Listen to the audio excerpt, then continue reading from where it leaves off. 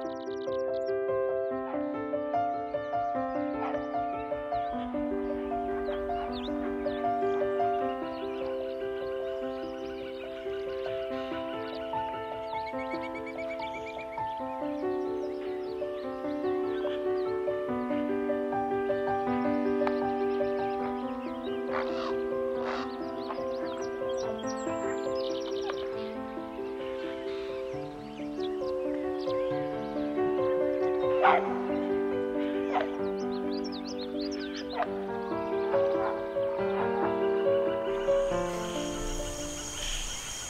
ะ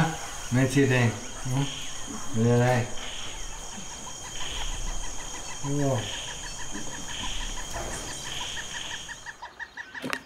ไหนภาวนาดีไหม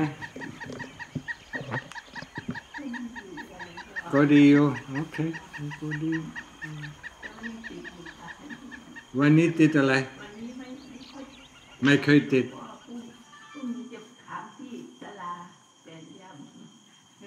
ไหนพรุ่งนี้อะไรติดที่มันหาที่เข้าที่ออกมาได้จิตหลวงพ่อที่ว่ามันทุกข์มันเวลามันจิตมันว่าเป็นที่จิตนั่นแหละก็ค้นหาอยู่ยังไม่เจอมันยังบอกว่าหาไม่เจอเหรออ๋อเขาที่ชิดนะอยู่กับพุทโธหรืออยู่กับอารมณ์ร่างกายนะพิจารณาร่างกายมีได้สองอย่างนะวันนั้นนั่งภาวนากับอยากสันเข้าไปเป็นนั่งหน้าขุด3 ชั่วโมงขุดไปขุดมามันก็บอกว่ามันขึ้นที่จิตเองเป็นผู้คิดเป็นผู้แต่งขึ้นเดี๋ยวค่ะหลวงพ่อก็ถามมันอยู่ว่าอายุป่านนี้แล้วมันคือคิดมันไม่เคยคิดจะเถื่อนหลวงพ่อไม่เคยคิดสักทีเลยที่มันราคาที่มันเห็นว่านี่เลยนะมันยังอยู่มันยังก็เลยพูดกับมันว่ามึงชอบใครรักใครจริงขึ้นให้เห็นตั้งแต่นานแล้วไม่เคยเห็นสักทีเดี๋ยวนี้เห็นไม่รักใครไม่สนใจไม่เอาใครมาขี้เบียดมันว่าไปแต่มันยังแข็งอยู่ค่ะหลวงพ่อมันยังไม่อ่อนไม่นิ่งค่ะก็หาที่จัดมันอยู่เนี่ยค่ะก็จะถามหลวงพ่อละทำอะไรถามว่าทำยังไงหลวงพ่อที่ผ่านมาแล้วที่เป็นผู้ที่บริสุทธิ์มาแล้วค่ะอยากถามว่าโอ้ยบริสุทธิ์อะไรมันยากใช่ไหมหลวงพ่อมันยากอยู่นะนั่งทุกขเวทนาได้ไหมได้เยอะค่ะหลวงพ่อได้เยอะเลยแล้วพิจารณาทุกขเวทนาเป็นอะไรผ่านเวทนาใหญ่มาแล้วนะคะหลวงพ่อเวทนาใหญ่แบบไหนที่มันเหมือนว่าไฟมันลุกกุ้มว่าภัยใหญ่นะเจ้าค่ะหลวงพ่อยังไม่ใหญ่เท่าไหร่มันต้องตายอยู่มันตายอยู่3 หนนะผ่านได้นะช่วงแรกก็ลมหายใจไม่ออกนะโป๊ะไปนะครั้งที่2เป็นฟืนเป็นไฟเผาตัวเองนะในครั้งที่3ก็เป็นมันแยกออกทุกสิ่งทุกอย่างนะทุกสับทุกส่วนนะมันแยกออกมันจะเห็นนะเนี่ยผ่านได้นะทุกขเวทนาจบแล้วนะเหมือนความตายจริงๆนะแต่ส่วนมากก็มันกลัวนะของเขามันไม่อยากไปไม่อยากตายนะมันกลัวตายนะมันจะจบก่อนแต่มันไม่ตายจริงๆนะนั่นมันชิดจำได้นะความตายนะทุกส่วนทุกสับที่ผ่านมาแล้วมันเป็นนั่งภาวนาตัดสินใจว่าปฏิบัติจะนั่ง5 ชั่วโมงก็เลยตอนเที่ยงคืนนี่แหละลุกขึ้นสมาทานแล้วก็นั่งไป5 ชั่วโมงกะว่าถูกกับตี 5 ก็เลยนั่งพอดีชั่วโมงแรกไม่มีอะไรชั่วโมงสองนี่เริ่มปั่นป่วนเริ่มอะไรทุกอย่างท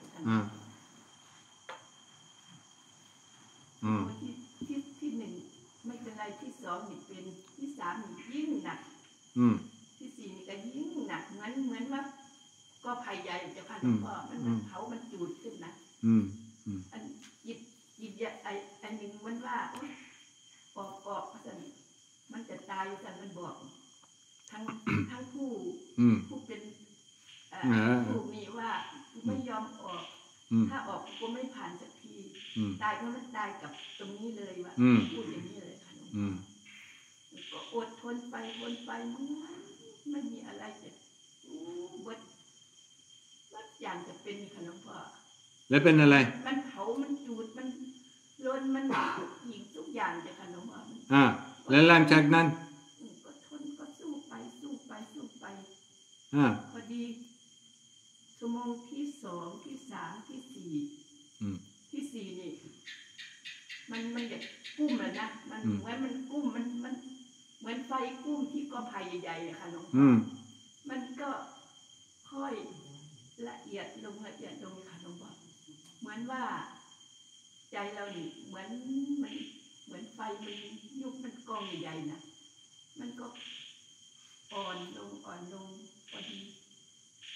เย็นสบายแบบว่ามันเข้าใจอยู่แต่มันไม่เหมือนกันนะไม่เหมือนนะเพราะว่าเมื่อพิจารณาทุกขเวทนาเวลาพิจารณา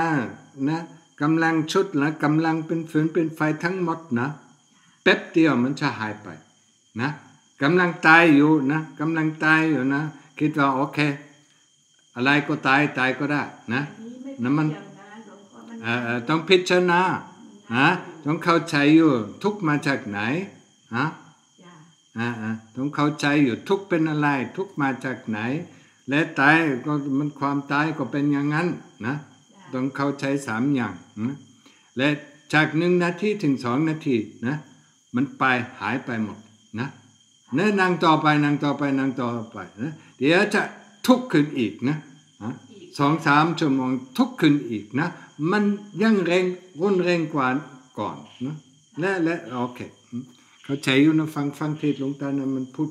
พูดละเอียดเราเอาเรื่องนี้นะเนี่ยมันอันหนึ่งนะอันที่2ต้องพิจารณาร่างกายนะให้จบนะมันจะรู้เองนะมันจะจบเมื่อไหร่นะจะต้องเมื่อยังไม่จบเมื่อยังไม่รู้นะมันต้องทำต่อไปนะภายในภายนอกนะมันบางทีก็ต้องทำ1,000 ครั้ง10,000 ครั้งนะ100,000 ครั้งไม่ต้องเบื่อนะเมื่อไม่อยากทำแปลว่ายังไม่เสร็จเข้าใจไหมเมื่อชิดอิมพอแล้วนะมันจะไม่ทำแล้วจะถามหลวงพ่อมันนานโอ้นานบางทีก็20 ปีบางทีก็40 ปีบางทีก็50 ปีบางคนก็5 ปีนะหลวงตาก็8 เดือนเองเพราะว่ามันสติเกี่ยวกับสตินะเมื่อสติชัดนะมันเร็วขึ้นนะเมื่อสติไม่ชัดนะมันต้องนานถึงเข้าใจอยู่แต่มันไม่เคยเจอหลวงพ่อเพิ่งเจอนี่แหละก็เพิ่งเห็นนี่แหละมันขึ้นให้โอเคดีอยู่หลวงพ่อบอกว่าไม่ได้บอกว่ามันไม่ดีอยู่แต่เนี่ยมันไม่เหมือนนะไม่ใช่ยังไม่เข้าใจนะยังไม่เข้าใจนะเหมือนมันซี่ดีมันดีอยู่นะแต่ยังไม่จบที่มันว่าขึ้นจากใจตัวเองมันให้เราพุ่งไปเข้าใจนะถูกแล้วแตกนะรู้แล้วว่ามันหันกลับหลวงพ่อเราก็ต้องเร่งตัวนั้นล่ะพยายามเร่งตัวนั้นให้มันเมื่อคืนนี้ก็นั่งก็ว่า3 ชั่วโมงวันนี้ว่าจะเห็นที่มันเป็นโกนเข้าไปค่ะหลวงพ่อก็เพ่งลงไปก็เพ่งลงไป ถามหลวงพ่อว่าปัญญามันเป็นยังไงปัญญามันปัญญามาจากคำถามทุกข์เป็นอะไรทุกข์เป็นอะไรอยู่ที่ไหนมันมาจากไหนเดียวจะอยู่เดียวไม่อยู่เดียวอยู่เดียวนะไม่อยู่นั่นมันเกี่ยวกับร่างกายยังไงนะต้องถามเมื่อถามตัวเองนะช่วงแรกนะกิเลสก็ตอบไม่ต้องสนใจกิเลสตอบอะไรแต่สุดท้ายก็ใช้มันตอบเวลาใช้มันตอบมันเรียบร้อยแล้วเสร็จแล้วนะพอดีมันหันกลับหมดนะเราก็ต้องเร่งลงตรงนั้นแหละโอเคไม่เป็นไรเล่นให้เรารู้นั่นแหละเล่นอีกโอเคก็อยากจะถามหลวงพ่อว่านานเท่าไหร่เนาะนานเท่าไหร่ถึงจบแล้ว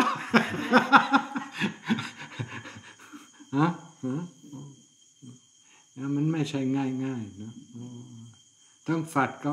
ต้องไม่สนใจนะเมื่อยังถามอยู่นะเมื่อกิเลสยังถามจะนานเท่าไหร่นะมันจะรู้ว่ายังไม่จบมันก็ค่อยไขไม่นิดๆหลวงพ่อเนาะปัญญาเนาะเมื่อไม่สนใจเรื่องอะไรเมื่อดูทุกขเวทนาพิจารณาร่างกายนะเลยพิจารณาร่างกายอีกเลยพิจารณาแล้ว1 วันนะไม่สนใจเรื่องนานหรือไม่นานนะแล้ว1 วันนะปุ๊บพังหมดเลยนะนี่ถ้ารู้เองนะเดี๋ยวก่อนนะมันต้องไม่สนใจอะไรนะ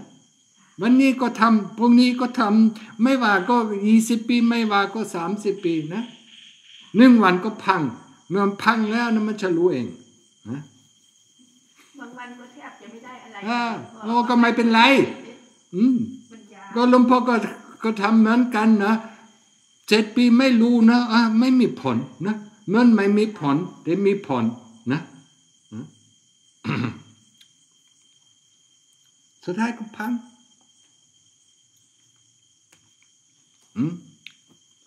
ในเมตรียมจิตเป็นยังไงแต่ถึงมันก็รวมลงมาหมดแล้วก็กิเลสมันโลกเราตลอดเวลาเดี๋ยวจบแล้วเดี๋ยวเข้าใจแล้วเดี๋ยวนะเมื่อกิเลสก็บอกว่าเข้าใจแล้วนะมันยังไม่เข้าใจยังไม่มาจากนี้นะกิเลสก็ฉลาดนะโอเคนั่งภาวนาทุกขเวทนาผ่านไปแล้วถามตัวเองนะผ่านหรือยังและชิดสต็อปทันทียังไม่ผ่านนะแต่กิเลสก็บอกว่าผ่านแล้วไม่ยากไม่เอาแล้วไม่เอาแล้วก็เพราะรู้แล้วนะยังไม่จบโอเคเข้าใจนะปอบเข้าใจแล้วนะไม่เป็นยังไงเตรียมจิตของโยมเวลานั่งนะคะมันจะมาถึงจุดหนึ่งที่มันแบบไม่คิดอะไรเลยก็อยู่ตรงนั้นน่ะมันไม่ไปไหนโอเคบางทีเราอยากจะคิดหมายถึงว่าตามปกติเราทำอะไรอย่างเงี้ยเราอยากจะคิดมันก็คิดไม่ออกเหมือนหัวมันว่างบางทีเห็นเหมือนว่างโอเคมันไม่คิดอะไรแต่อย่าลืมยังอยู่กับลมหายใจเข้าลมหายใจออกยังอยู่กับพุทโธยังอยู่กับพุทโธรับรู้รับรู้นะอยู่กับพุทโธถึงคิดไม่ออกพุทโธคิดไม่ออกจริงๆนะเวลาพุทโธคิดไม่ออกนะอยากคิดแต่คิดไม่ออกนะมันว่างอยู่แต่มันยังไม่ชอบนะนี่ใช่ความรู้นะนี่กิเลสก็บอกว่าว่างอยู่ว่างเปล่านะแล้วลุงท่านตอบว่าหายอาจจะห้องมันว่างแต่ยังไม่ได้ออกจากห้องคนที่รู้นะมันว่างนะมันต้องออกจากห้องก่อนเข้าใจไหมเวลาพุทโธมันคิดไม่ออกมันไปในความรู้นะให้รวมกันความรู้และความพุทโธนะมันรวมกันที่หนึ่งนะแต่มันใช่ง่ายนะมันไปไหนไม่ได้เนี่ยเดี๋ยวรอนะเดี๋ยวจะรู้เองนะมันต้องเข้าที่ความรู้นะ เมื่อพุทโธคิดไม่ออกนะเมื่อพุทโธคิดจริงๆไม่ออกนะต้องไปในความรู้ต้องไปในจิตนะเนี่ยมันยากนิดหน่อยนะ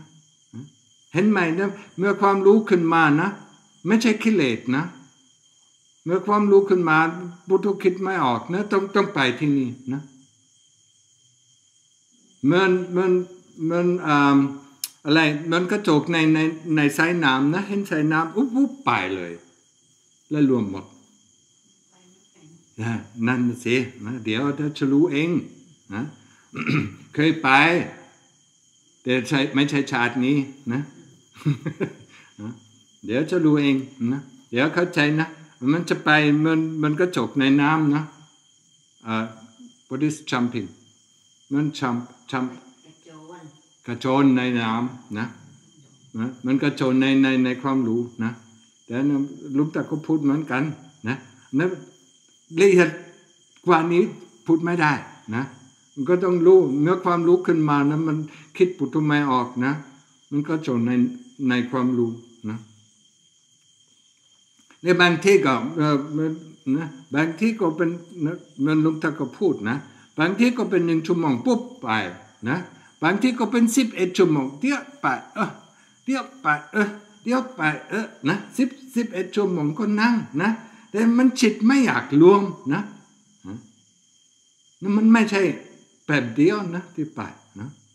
บางคนก็ทำได้นะ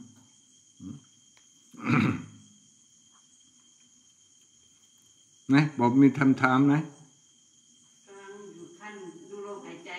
โอเคดูถึงจบแล้ว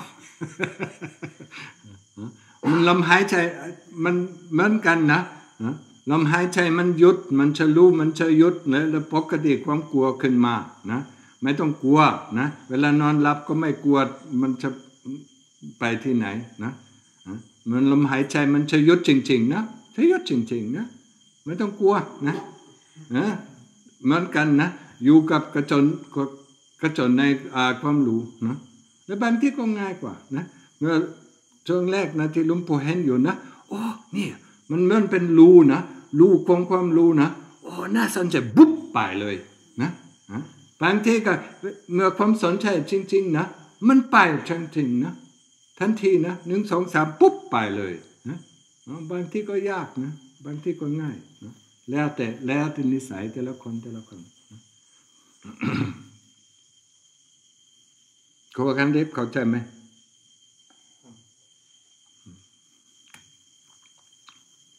So what are we going to do with you? Sati, yeah? That's important.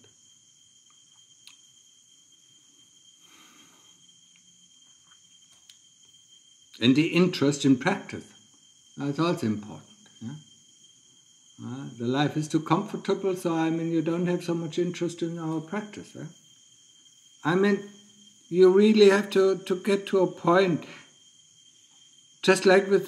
running marathon, yeah? The first 2 kilometers are very difficult. One always thinks, oh, it's so tiring, it's so difficult. And after that, it becomes just running, And there's no more difficulty, yeah? And that's the same with our practice, yeah? No matter if we do, no matter if we do samadhi practice, no matter if we do investigation of the body, yeah? I was talking about it in Thai, yeah?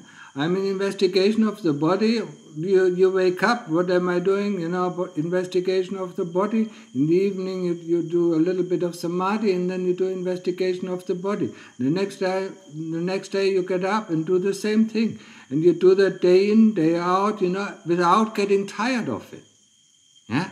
That's when you start to get fruits, yeah? That's where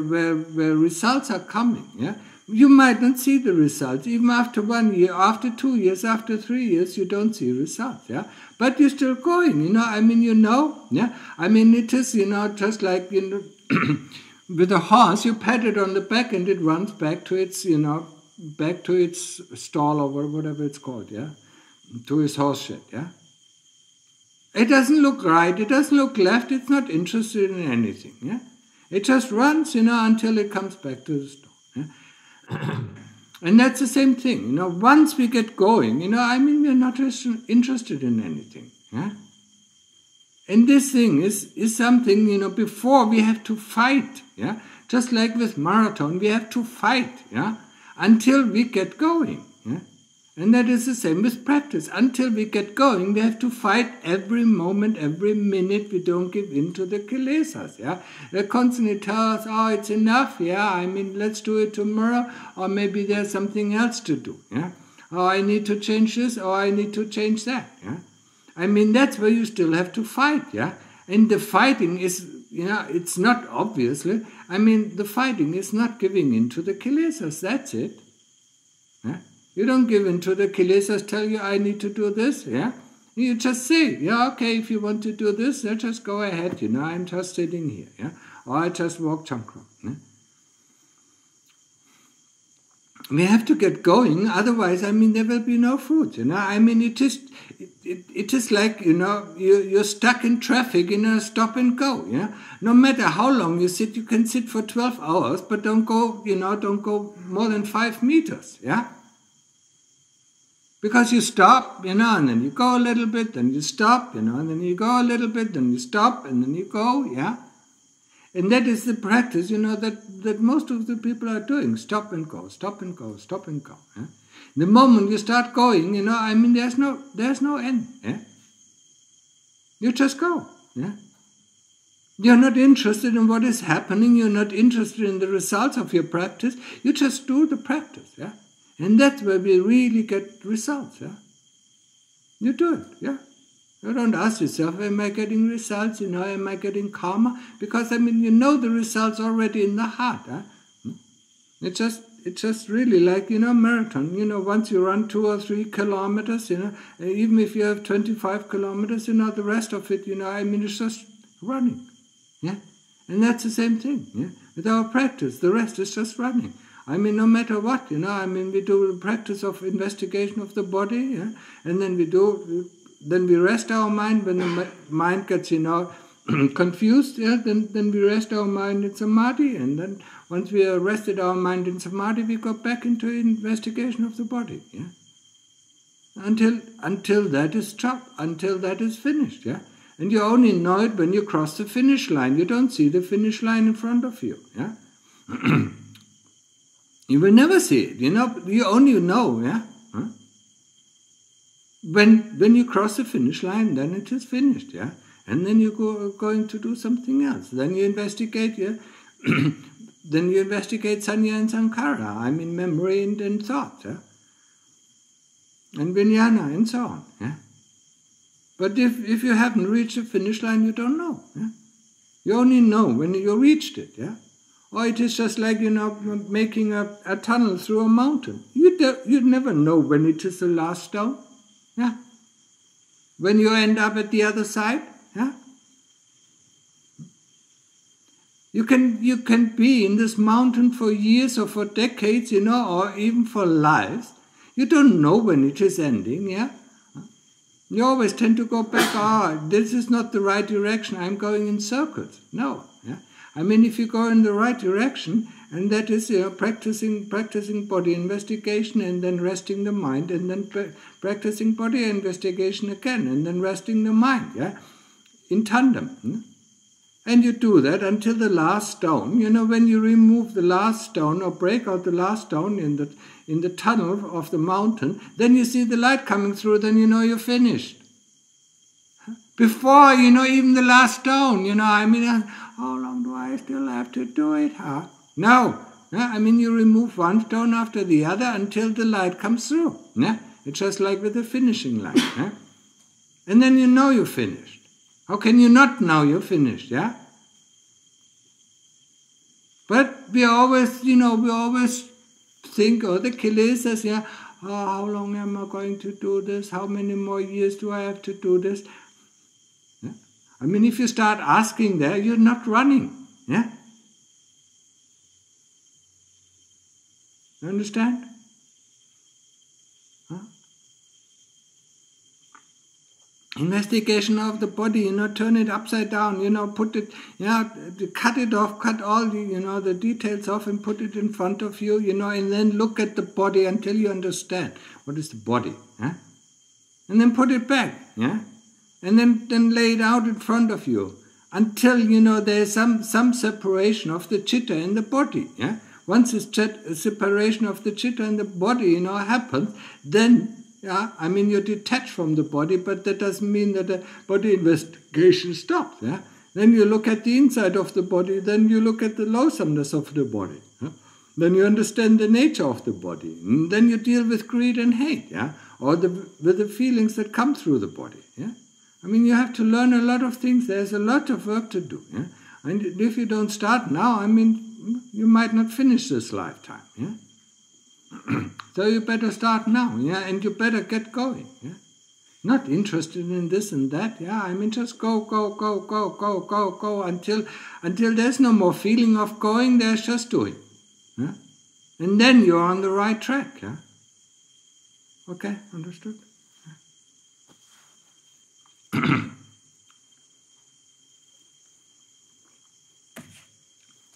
Enough?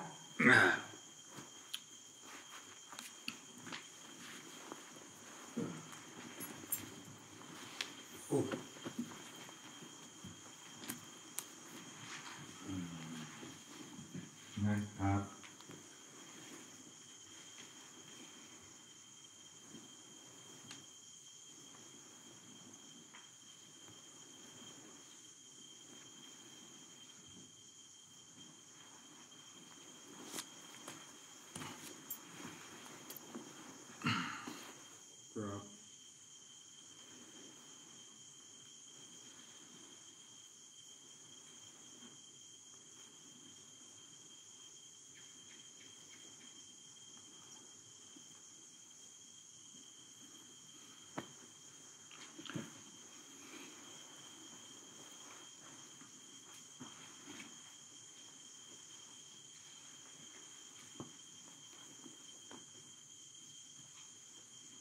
So, Checo, how long were you here? For tomorrow. You leave tomorrow, but how long did you stay here? A week? No, 10 days. 10 days. So you leave tomorrow, where do you go? No, I'm leaving Tuesday, and tomorrow you're yet here. So tomorrow is my last day. Tomorrow is your last day. Yeah. On Tuesday, you go back to Serbia? No. I'm going to Bali. Bali? Yeah. Oh. Going on the beach. Yeah. Well, it's fine. Then experience the hot and cold, that's what it's the same thing, with what we call satisfaction. You heat yourself up, until you can't stand the heat anymore. Then you jump into the cold water until you can't stand the cold anymore. Then you go back on the, on the beach, heat yourself up. That's what all the Westerners do. The Thais don't do that. And in the evening we are tired, and we call it, this was a day of fun. You can do the same thing with a bucket of coal, put the bucket of coal, hold your hand until you can't, can't stand the heat anymore, and then you have a bucket of ice, then put it in there. It's so nice. And once it's too cold, put it back on the fire. It's so hot. And then you change it. And this change from hot to cold, it's a relief. It's that what we call, sometimes you call it orgasm, and that's what we call fun. We heat ourselves up, emotionally, and then we need to find something, cool ourselves down. And if we can't find it, then we are constantly on hot coals, That's called emotion. And that's what we call fun. And understand it, do it, But reflect about it, what you're doing, And then you will understand that there is no fun in that, Actually, the middle way is the best, Neither being too hot and not being too cold. Okay, have fun. I am. One. ฮะ โยมใช้เวลามีประโยชน์มากเลยอยู่นี่ค่ะ อยู่ที่นี่สบายที่สุดนะไม่มีอะไรกลัวนะนอกจากกิเลสฮะโอ้พอว่าไม่อยู่ไปฮะอยู่ไม่ได้ฮะ Her husband, yeah, I mean he can't stay here for a night, yeah. It's too much. อ้าวต้องมาบ่อยเลย